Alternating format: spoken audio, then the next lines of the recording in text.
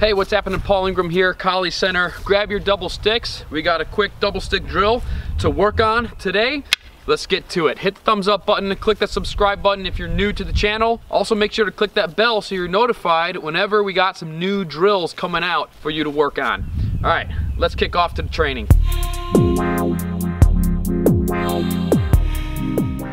All right, so today we're looking at doble baston, doble ulisi, or two sticks. These could be obviously two swords, two bolos, that's totally cool. But right now I'm just using two sticks.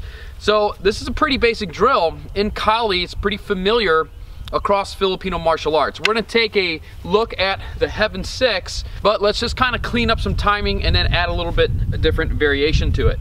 So from here, instead of striking all the way through in this manner, we're gonna strike and then we're gonna retract it.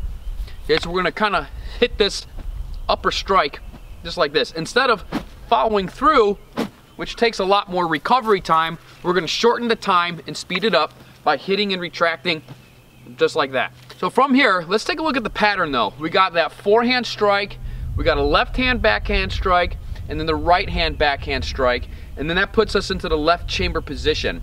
And then we just repeat everything on the other side, right? We hit that forehand of the left hand, bring it back, we hit the backhand of the right hand, and then a backhand of the left hand. So we've got that 1, 2, 3, 4, 5, and 6 strikes. The thing I want to make sure we're focusing on, particularly in this lesson, is the timing between the strikes.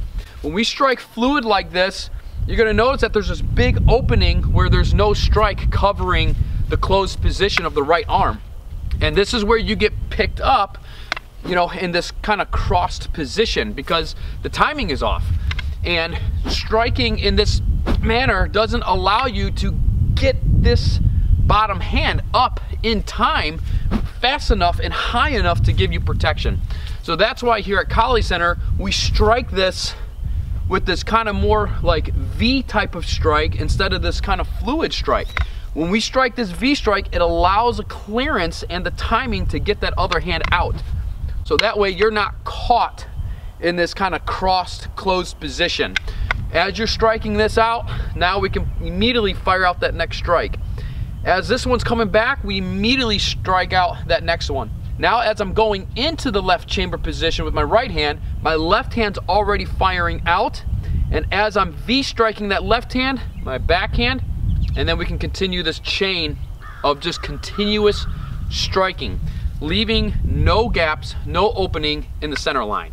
So 1, 2, 3, 4, 5, and 6. This also allows our strike to come in high enough so that we have the leverage of the weapon to protect our face, okay?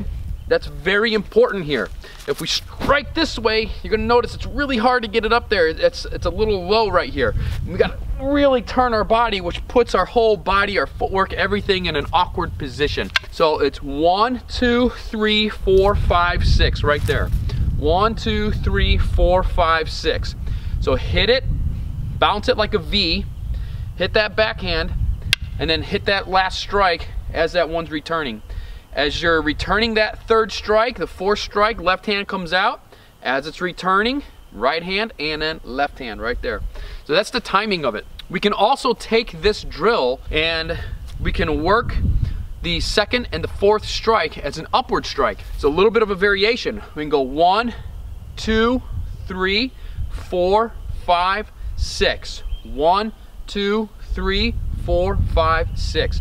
So we can go downward, Heaven Six, which is very common, or we can go upward on the second and fourth strike, second and fifth strike, and work it out this way as well. Just start nice and slow with this drill. I don't want to go too crazy and have you guys thinking you got to go all super fast with it. Just go nice and slow with the drill. Work it out. Work that timing between your strikes and start to play around. Notice the difference between if you swing this strike all the way through or if you hit more of that V strike, and that's going to give you a little bit more protection. Faster recovery, faster delivery of the strikes, and with good training, you can still deliver a very good amount of power, especially if these are blades. All right, there you go. Quick, detailed lesson on the Heaven 6. You could even bring this up into what some people call the standard 6 or upper 8 strikes. If you want to see any other type of common Kali Escrima drill kind of broken down the Kali Center way, let me know in the comments below, and I'd be more than happy to make that video for you. As always, make sure you're training every single day. If you can, get outside. I'm a big advocate of training outdoors in the fresh air, in the sun, in the clouds, in the rain, whatever it is, different types of terrain underneath your feet. And it just kind of helps bring a little bit different of a connection to your training and to your Kali.